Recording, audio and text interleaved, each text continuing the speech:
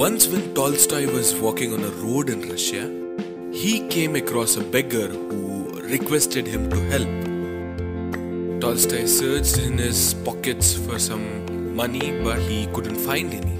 He came close to that fellow and said, "Brother, I'm very sorry." The poor man in front of Tolstoy said, "It's okay, sir. I'm glad that I met you, a person who called me so poor as his brother."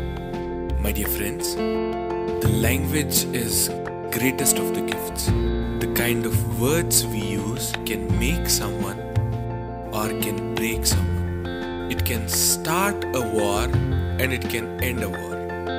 So, the primary element to spread love is to bring love in your words.